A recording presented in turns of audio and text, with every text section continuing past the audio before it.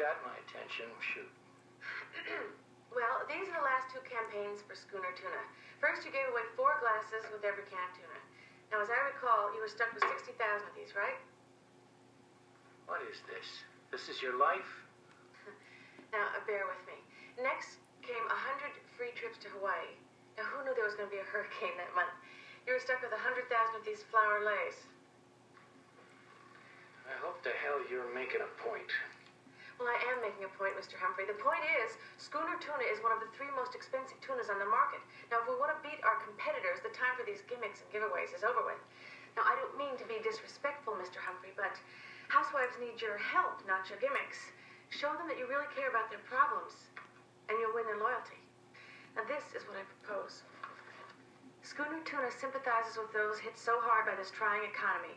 To help you, we are reducing the price of our tuna by 50 cents a can.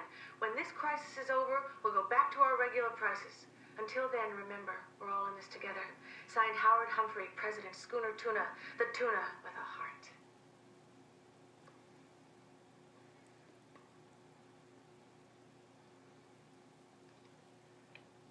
Well, you've got a plane to catch. I'm really sorry, Howard. Well, right, you're sorry. Yes, I am. Where in the hell have you been hiding this little girl? She's not just selling tuna, son. She's selling America. Right. The tuna with the heart. I love this bleeding heart shit. That's American. That's what that is.